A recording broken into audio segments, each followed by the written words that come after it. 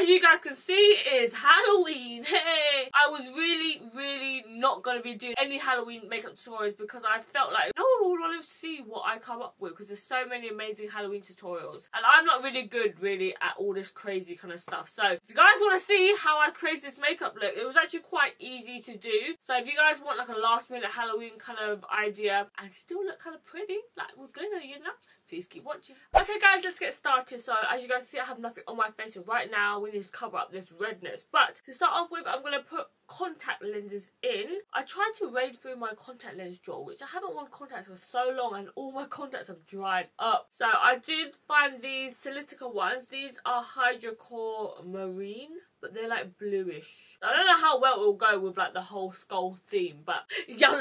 Okay guys, so I got my contact lenses in. It feels really funny. It feels like I can kind of see, but it's a little bit blurry. The things we do for freaking tutorials. Hey, normally I do my eyebrows first, but because I'm gonna go lighter in skin tone, I'm not gonna do my eyebrows because sometimes when you do your eyebrows first, you can't get right into the nitty gritty. Okay, so foundation wise, I'm gonna go in with the Lancome Tint Idol Ultra Wear Foundation Stick. I haven't got to try out this stick yet because they sent me some really light shades. So I'm like, I'm never gonna get to wear it, but today I need to be really light, so I'm like, perfect fit. So I'm gonna go in the foundation straight off the bat. So as you guys can see, this foundation is super duper light, but it's a long wear foundation and it's full coverage as well. Also down my neck too. Oh, the stick feels really creamy. I'm also going to put a bit of foundation mixer on my face as well. This is in the white shade. This is from NYX. Make it a bit paler. So you're going to want to wet your sponge, but you don't want to wet it too much because sometimes if your sponge is a bit too wet, it'll shear down the foundation, and we want like a full coverage foundation. I'm using a Morphe sponge. Really soft than Morphe sponges. I really recommend them. Okay, so I'm just going to blend this all out and give us a really flawless... Can you guys even understand what I just said?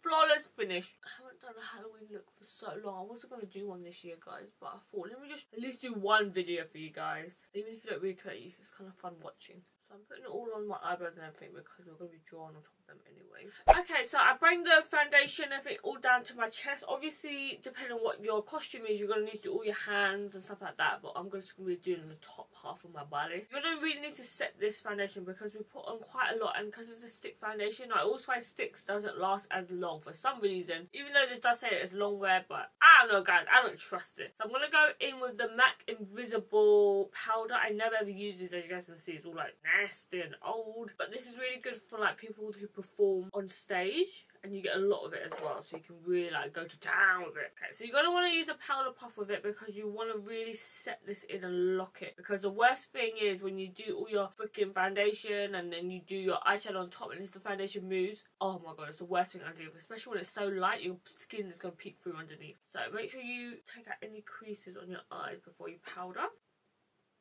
Bitch. I'm going to put on a lot. Basically baking your whole face. Bake that. Kick. Oh my god, I want to cake now. Especially around your eyes and underneath your eyes. You want to bake that motherfucker in. Girl, no creases up in here. I literally look like a monster from The Ring.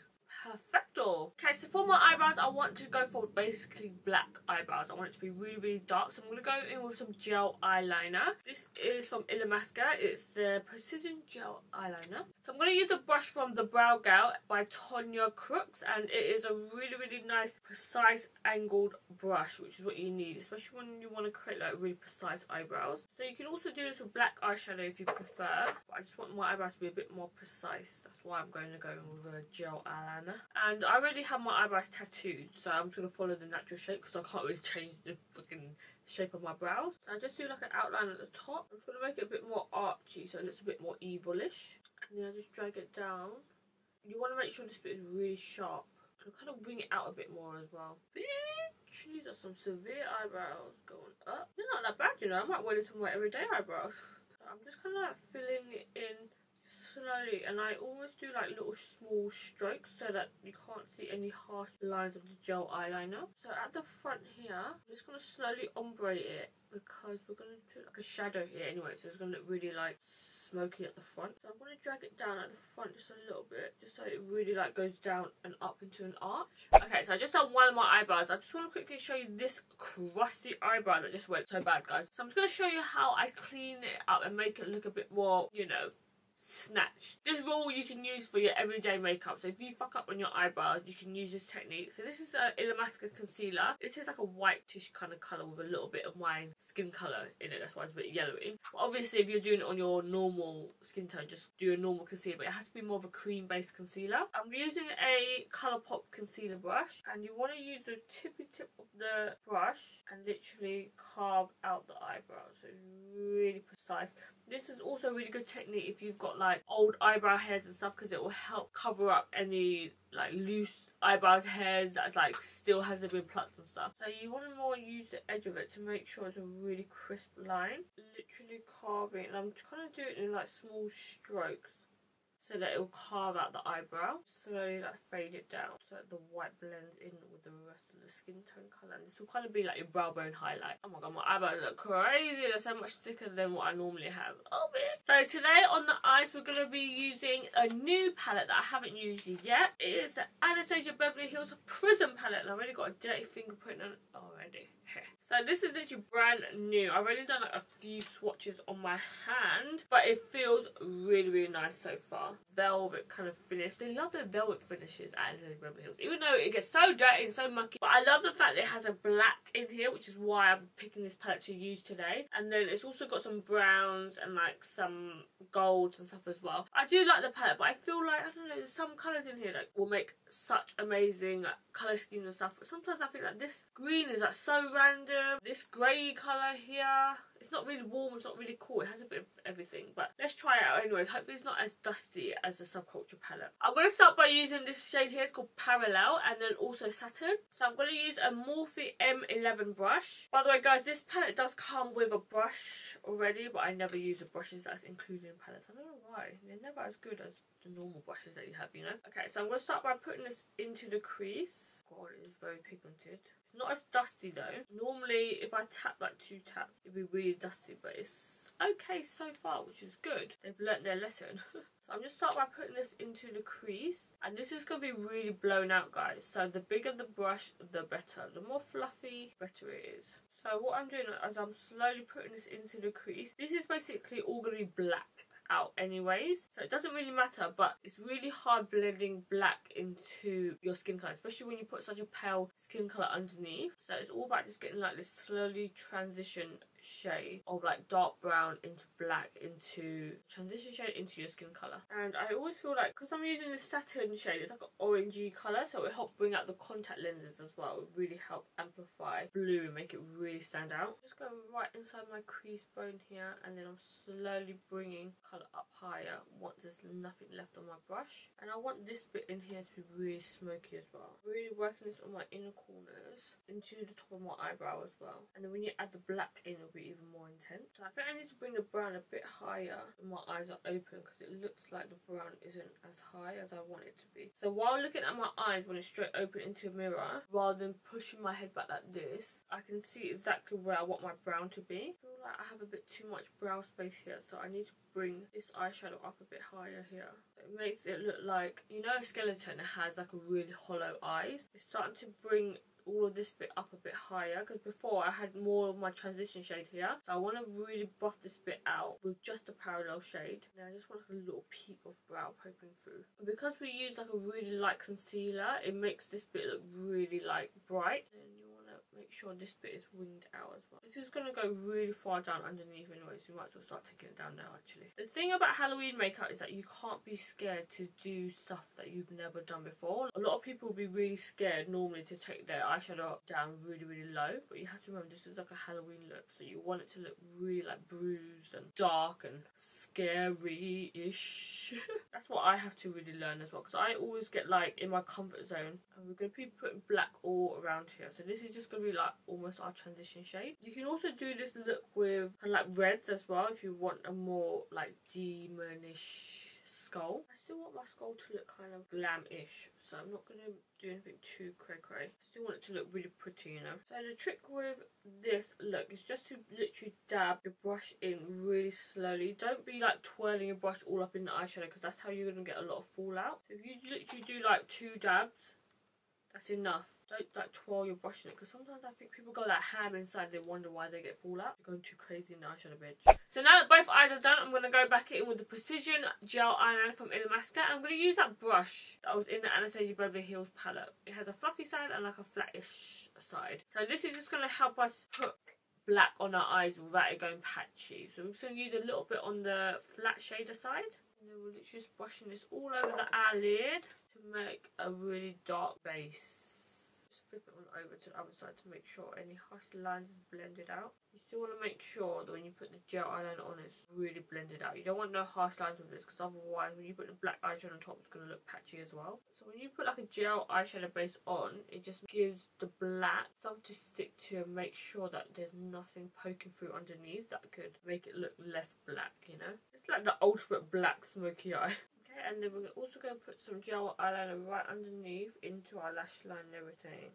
Get this as dark as possible right around your eyes so it looks really hollow, especially when you have really light eyes. I'm jealous of anyone who has eyes like this naturally. If I had eyes like this, I'd wear constantly orange eyeshadow, purple eyeshadow to really make my eyes stand out. So this is just getting a slight base, and then when we put the black eyeshadow on top, it's going to go really dark. Okay guys, so I'm just going to go on top of all the black gel eyeliner with Obsidian black eyeshadow. I'm going to keep using this Anastasia Beverly Hills brush. It's actually not that bad. So I'm literally just packing it right on top. You want it to be really dark, then bring the black up really, really high. I'm also going to bring the black up in this bit as well, right on the inner corner bit, right into my eyebrows as well. And then also I'm just going to go up here just to create more of like a brownie type of look. Okay, so my eyes are kind of like done now, but I just want to add a little bit of like colour just in the centre, like a bit of like a shine or sheen or something like that, because it's a bit flat and black. So I'm going to go in with this eyeshadow base. It's from Smolder Cosmetics called Dazzle Lock, and I'm going to use this Iconic glitter. It's from Felicia, by Felicia. It's called Iconic. It's like a black glitter and it has like quite big chunks, small chunks. So I'm just going to put this just in the centre of the eyelid just to give it a bit more dimension. Use my finger to pat it out. In goes the glitter. It's a very chunky glitter, guys. You have to be careful you don't get it inside your eye. Like, you know, because your eyes are so dark, I just feel like it's still keeping it dark, but it just adds a little bit extra something. Je ne sais quoi. I don't think that's even how you say it. Okay, so I've got all my glitter on. I kind of bring it a bit more on the inner corner here as well. And I'm going to put on some eyelashes.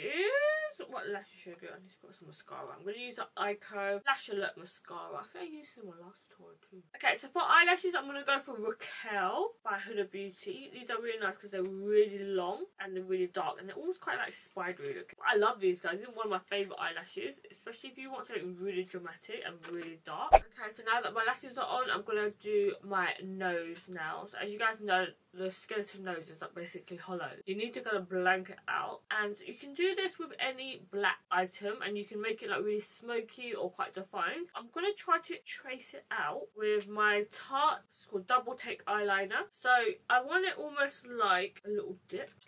Powder my nose, bitch. My nose is oily. You want to make sure your nose is really matte for this, because otherwise your nose will look really shining. Okay, so I really like this Tarte pen because it's really black. I've kind of googled up skeletons and stuff like that, so I almost want to do like a little nose and then it's like a bit more pointy with like a little empty bit in the middle. So I don't know, this is what I get nervous about, guys. Freaking YOLO! I'm literally using my hand just to steady my finger, so it really helps because I have long nails. I can literally just put so my freaking hand's not shaking about. Do it make it a little bit round. Does this look really stupid? This is hilarious. Okay, I'm going to fill this all in black so I can start to imagine what it looks like. Oh god, can you imagine? This gives me like really blackheads because the ink is going right into my pores. Bitch! That nose highlight though. Okay, I'm going to quickly perfect this and I'll be back. Okay, so now it looks like I've got a big doo-doo on my nose. It looks so shit, guys. I don't even know what a freaking nose is meant to look like, but I feel like I need to smoke it out a bit more because it's a bit too precise and everything here is really smoky. So I'm going to use like some brownish eyeshadow kind of thing and just kind of like blend out the edges a little bit. I'm just going to use that parallel shade mixed with a bit of Obsidian just to kind of blur out the edges a little bit. So I'm using a small Morphe M507 brush, just literally like smoking out the edges just slightly. So I'm going to switch to a blank canvas E 23 brush because I feel like I just need to blend out the edges, and that brush was a bit too fluffy. Just so it's not so like crisp. So I'm literally just blurring out the edges of it, just so that it doesn't look as perfect, so it goes with the rest of the makeup look. I'm just using that brown, black eyeshadow, and I'm kind of contouring my nose as well, so it kind of blends in with my eyes. And then I'm also going to do just a little dab of glitter just on the tip of my nose, so it has like a bit of a nose highlight with that glitter that we use from Ironic. And then you just want to make sure you sweep it any excess glitter, because this glitter is so chunky it literally just wipes away. So now we're going to start doing the contour and then the lips, and then hopefully we're done. Bloody hell, this tutorial is so long. Okay, so for contour I'm also going to use this palette as well. I'm just going to go in with that parallel shade because I kind of want it to match along with the eyes and everything as well. So I'm going to use this Eater brush by NARS, and it's so old, I haven't used it for ages, but I think this is perfect because I want it to be quite harsh line. That's why I don't use it, because it creates such a harsh line, but it's actually perfect for situations like this. So you see this brush kind of creating that kind of skeleton line for you. Just here I'm going to bring it down slightly just so it has that shape of the skeleton. Okay, so I'm just going to contour in with this shade here, might be a bit easier. It's the Kevin Aucoin medium sculpting powder. Ah! Dropping everything. I felt the other one was a bit too warm. I want to sculpt it kind of going upwards as well to make your face look more hollow. Yeah, it's that cheekbone bit. You literally start by sucking in your cheekbone, kind of follow this shape. That's probably the easiest way to find your bone structure. Just bring this downwards like this. And then just here I'm going to hollow out my forehead as well. Skeletons normally have like this dent here. I don't know why skeletons have this dent. Okay, now that I sharpened it up a little bit, I use a smaller brush. This is like a flat shade brush by MAC. I don't know what the fucking number is, so old, but any flat concealer kind of brush, because synthetic brushes tend to be a bit more sharper. I'm going to go back in with the obsidian shade. I'm just going to carve out this bit here because I want this bit to be really sharp, because we're going to do some teeth along here. So I'm kind of like etching it out and I'm blending it into that contour shade that we put on there earlier. I feel like I'm back at my MAC days when I used to do a lot of body painting. So you can see the difference between like this one and this one. It's just a bit sharper. And you kind of bring it down just to blend it in and fade it so it looks a bit more shadowy, not just like one harsh line. Okay, so I've hollowed out my cheekbones, so we're going to do the little teeth now. So there's loads of ways that you can do teeth, but I personally don't like it when it's like white and stuff like that. I'm going to do the ones where it's literally just like lines, so hopefully this should be quite easy. I'm using one of my favourite eyeliners from NYX. It's so nice and precise. It's called the Epic Ink Liner. So I'm going to kind of draw this kind of going upwards from the corner of my mouth. So keep my mouth closed. I'm kind of drawing it kind of going upwards. So I'm kind of like smiling. Just kind of connecting it because I want it to look blending into these bits here. Teeth are like the make or break of the fucking skull. It's so hard. And then I'm just going to draw a line across my lip. I'm going to draw one in the centre, and that's going to be my like base, so I know it's kind of symmetrical. And then I'm just going to carry on doing little lines kind of apart from each other, about 1 centimetre apart. It's making my lip feel funny. Oh God, it looks like a spider that's coming out of my mouth. And then while I go out here, I'm going to make these lines a bit smaller. I don't know if it looks like teeth, it looks like thorns coming out of my mouth. Alright guys, these are not the best teeth ever, but I'm just going to put on black eyeshadow just to like smudge this out a bit. I'm going to put a bit of black and brown together. Okay guys, I'm just blending out a bit of brown eyeshadow just so it kind of blends in my eyes a bit more, because I feel like my lips were a bit too pretty and perfect kind of thing. Not perfect, but you know. And then in here I'm just going to do like a bit of this glitter inside my lip as well. Okay guys, so this is the finished look on the face, and then obviously depending on what your outfit is, you need to do something on your chest as well to really bring the look to life, I think. Obviously you can paint your chest, you can add glitter. What I'm going to do as well to save a bit of time is I've got this root spray from Redken, and it's basically a black hairspray, and I use this all the time in my tutorials, and this is like literally the perfect way to like spray paint something and make it look a bit cooler. So I'm going to try it, see how it goes, YOLO! If not, I'm going to put like a black turtleneck top or something. Let's try it, okay. So I don't want it like completely black, I just want it like just kind of cool. Oh my God, I used it all up. No! It's creating quite a cool effect though. It's like spotty. Bitch! Oh bitch! Bitch! Oh bitch. I need to blend this out, bitch. Oh my God. Oh my God, there's no more. No! Why? Okay. Round 2, plan 2. Oh my God, guys, this has been off the whole time. Oh my light background bit. Okay, so I have another one. It's a dark brown though. Hopefully this will be better.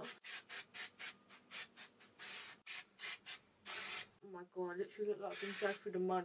God, guys, don't tell me I'm not going all out for you guys.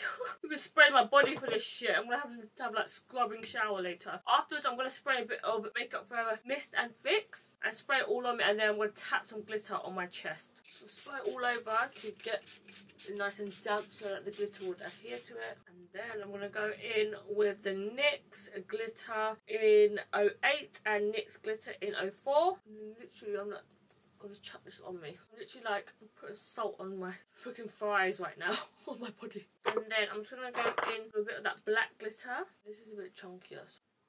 Oh my god, this is so messy. Oh god, spraying on my hands, everything. Oh. Okay, so I just sprayed my hands and then I sprayed my chest and stuff, and now I'm gonna put on my wig and then my crown, and then I'll show you guys the finished look. Okay guys, so that's it for this makeup look. Please let me know if you enjoyed this kind of glittery crown skeleton queen. Yeah, you guys know I had to include some glitter in this look.